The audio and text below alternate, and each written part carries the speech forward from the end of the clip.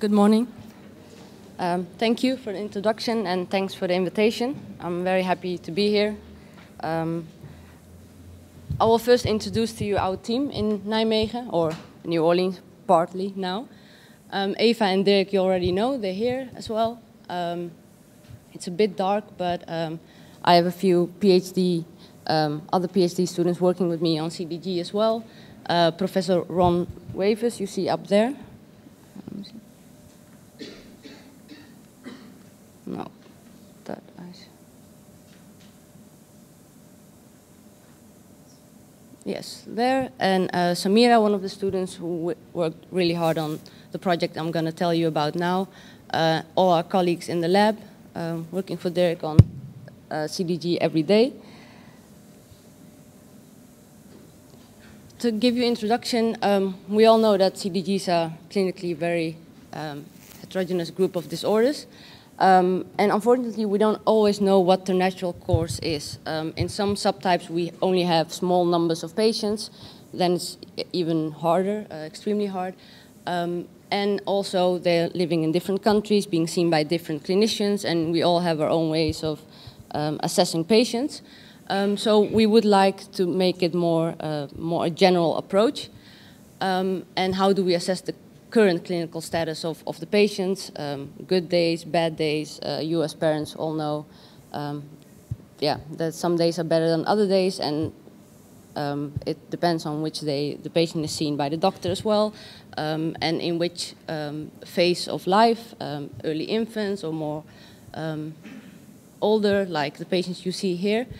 The three patients in the all have the same subtype of CDG, but are clinically very, some are very mild, others are very severe.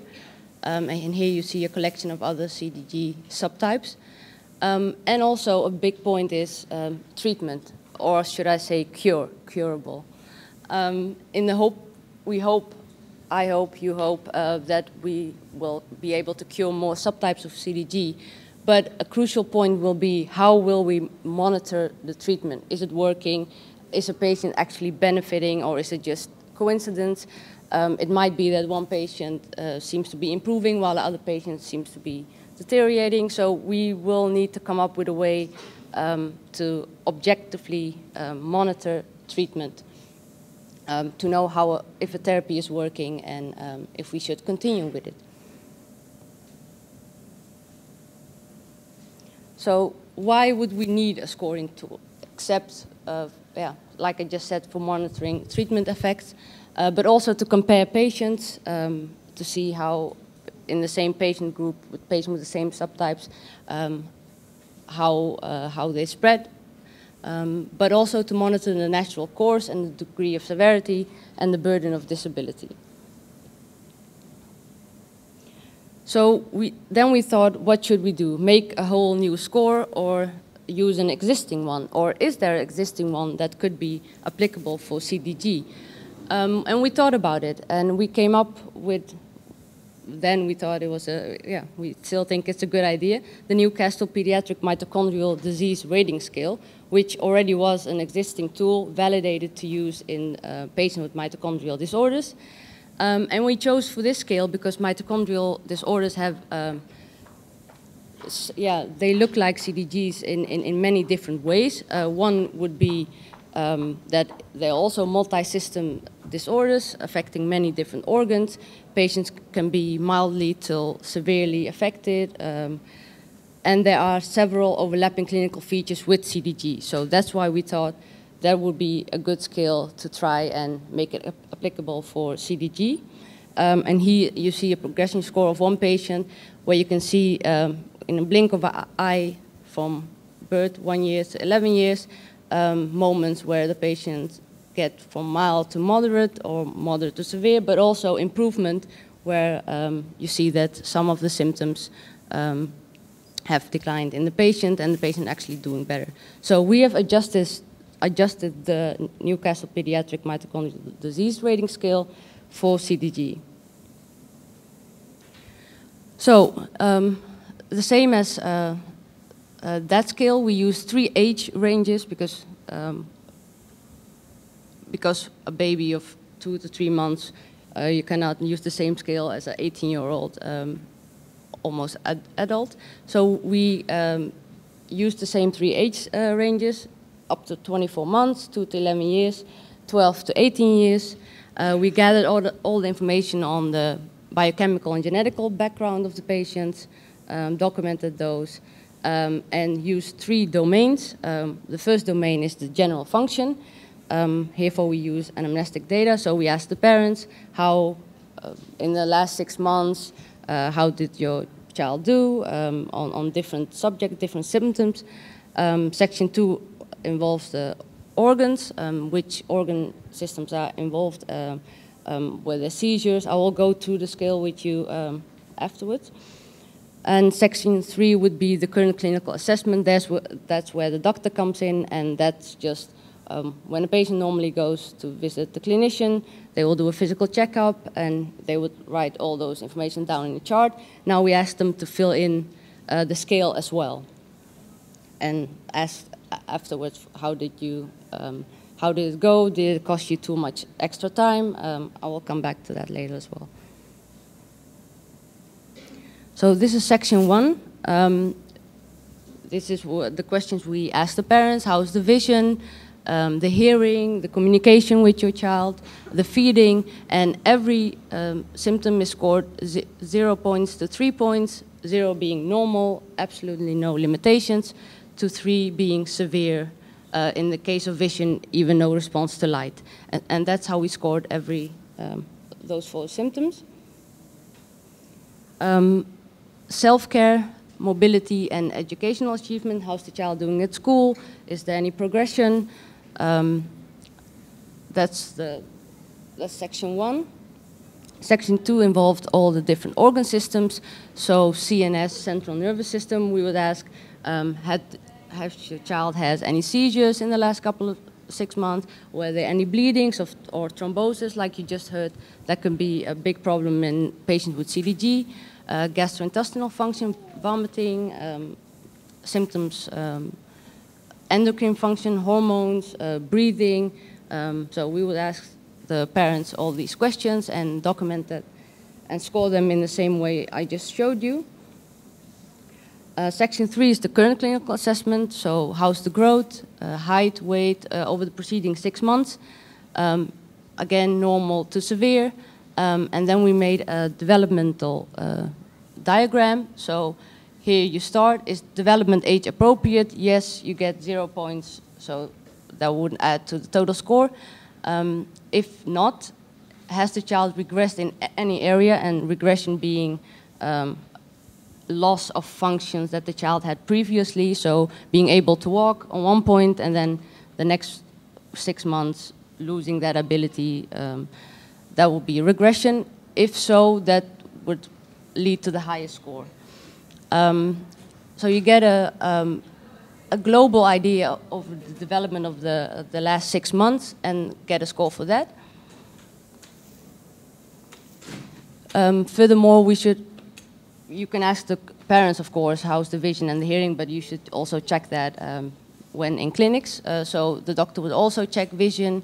Strabismus, as you just heard, can be very prevalent in patients with CDG. And eye movements, those are also assessed. Myopathy, involvement of muscles, muscle strength, and ataxia. I won't go into that anymore because we just heard all about these symptoms. And additional 3 extra neurological symptoms as well. And that will add up to a total score, 0 to 14 being mild, 15 to 25 being moderate, and over 26 being severe. So we developed the tool, the scoring tool, and then we had to validate it, so see in practice if it actually works. So we did an experiment. We had 12 CDG patients and 4 investigators. And we had 4 investigators see all the 12 patients, some on the same day, some in the same week, but in the same hospital, and ask them to score the patient. And then see how they did, how every investigator scored each patient. Additionally, Eva showed a video of 2 patients on an EMG meeting where all professionals in the field were, And she asked them, 9 of them, to look at the 2 videos and score all the symptoms they could see, and ask her all the questions they would normally ask the parents. So give the patient history and how they're doing, and also biochemical information. And then we took all the scores and used statistical analysis to see how the scores were relatable by each investigator. So this is our total patient group. These are all CDG patients with different subtypes of CDG, some not even, that we don't even know the diagnosis yet completely, ranging from 10 months to 19 years. And this is the scores they had. These are the scores they had for section 1, 2, and 3.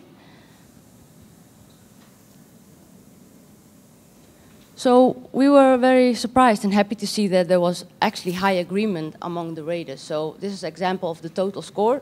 A, B, C, D are the 4 investigators, and here you see all the patients.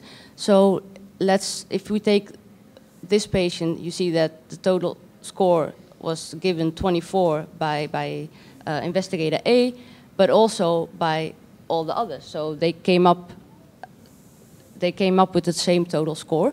That's not always the case. Sometimes you see variations, like this patient, 17, but 19 by investigator B and D, and 17 by C and A. So there's still a 2-point difference.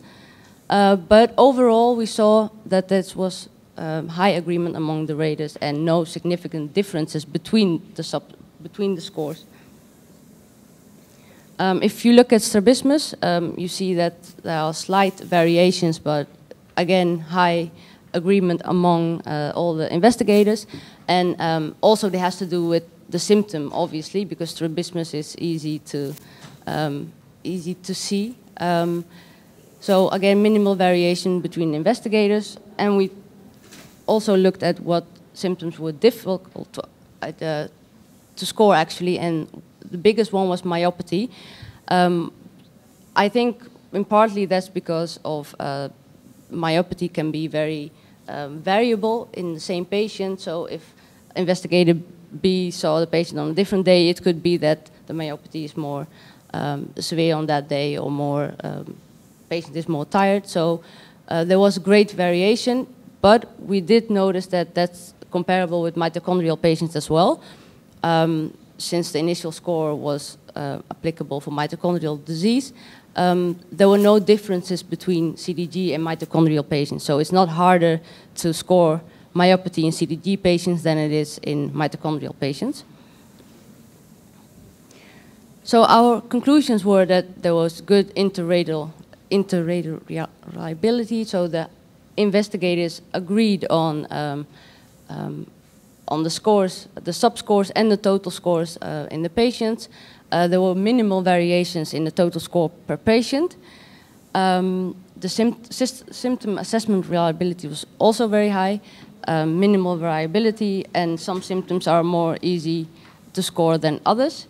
It's a simple tool, quick to use. We asked the doctors how long it took them to fill in the score, and it was approximately 15 minutes, so that's doable.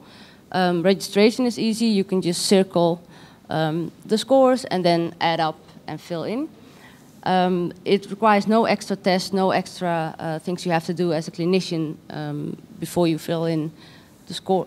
So we would recommend to use it, especially if you want to try treatment or treatment course, but also every 6 months to a year for every patient, just to see how your patient is doing. And using the tool will require you to check every symptom and over again, so you will have a good view of progression and how your patient is doing. I'd like to acknowledge all the co-workers who helped us validate the tool in many different centers around the world. And I want to thank you all for listening, and thank the organization for having us and organizing this meeting. Thank you very much.